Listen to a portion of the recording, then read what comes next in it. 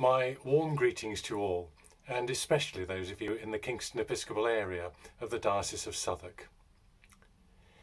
In the midst of all the day-to-day coping, the pandemic is forcing us all to think about what really matters in our lives.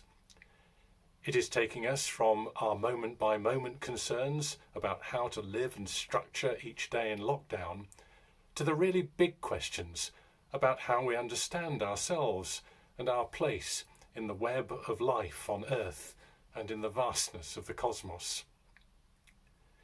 This ability to glimpse the eternal and the heavenly in the midst of the mundane and the everyday was captured in some words of the poet and artist William Blake, who, incidentally, was married in St Mary's Church, Battersea in 1782. He begins one of his poems with these words: "To see the world in a grain of sand, and heaven in a wild flower, hold infinity in the palm of your hand, and eternity in an hour." Many of us will have experienced something of this in the last year. We've been reminded very sharply about our own mortality and frailty, and there are many, many families carrying great grief and lament in the light of death and serious illness. We're more aware than ever of the importance of our mutual care one for another, and how important it is that some of the deep divisions and inequalities in our society and world are healed, and how much of that begins with small acts of kindness. We're learning to appreciate more and more our relationship with our environment and the natural world. There's the extraordinary achievement of several successful vaccines in a very short space of time, and that's testimony to the central role of science in our world today, both its enormous possibilities, but also its limitations in our search for real understanding of how we're to live well. For Christians, there are real questions about the future of the Church and how we're to be Church, and how our Christian faith speaks to our world today. Today's readings speak very powerfully to all these central questions of our lives.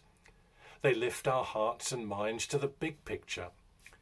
In Colossians chapter 1, verses 19 and 20, we're told that in Christ all the fullness of God was pleased to dwell, and through him God was pleased to reconcile to himself all things, whether on earth or in heaven.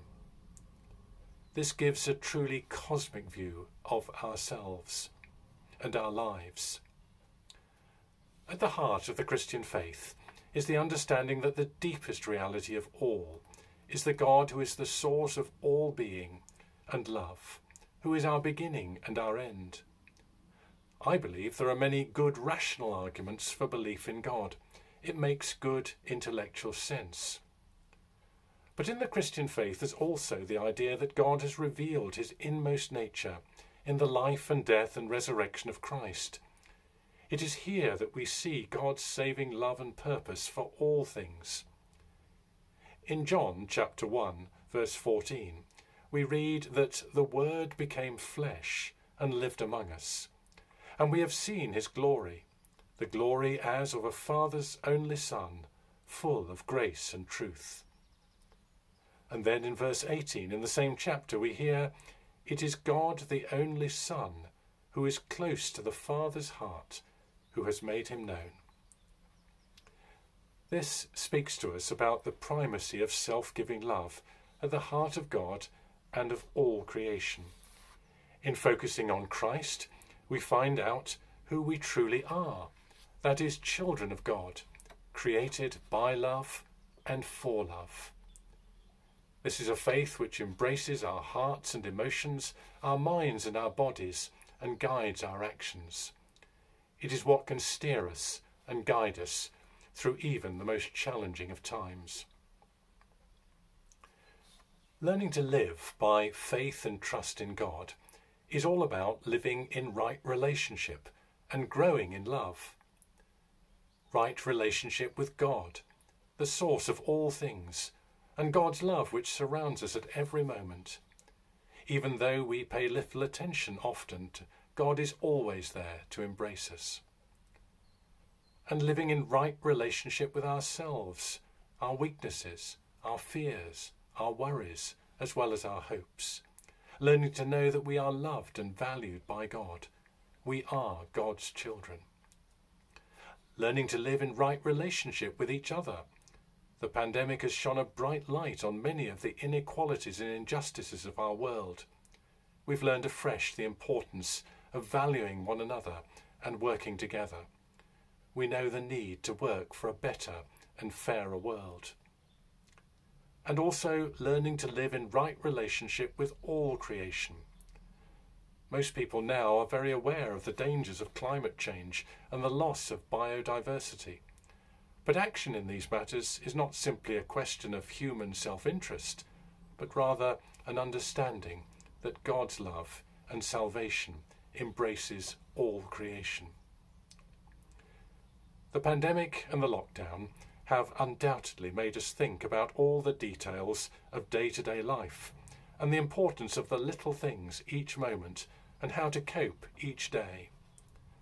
But perhaps through this, we are also learning to look at the biggest picture of all, to which today's Bible readings point us. The understanding that in Christ, all the fullness of God was pleased to dwell, and through him, God was pleased to reconcile to himself all things, whether in earth or in heaven. In the 14th century, Mother Julian of Norwich, who knew quite a bit about lockdown, having lived much of her life enclosed in her cell as an anchorite nun, she had a profound experience of the all-embracing love of God in the midst of a time of great suffering and uncertainty, with not only the Black Death, but also the political and economic turmoil exemplified in the Peasants' Revolt of 1381.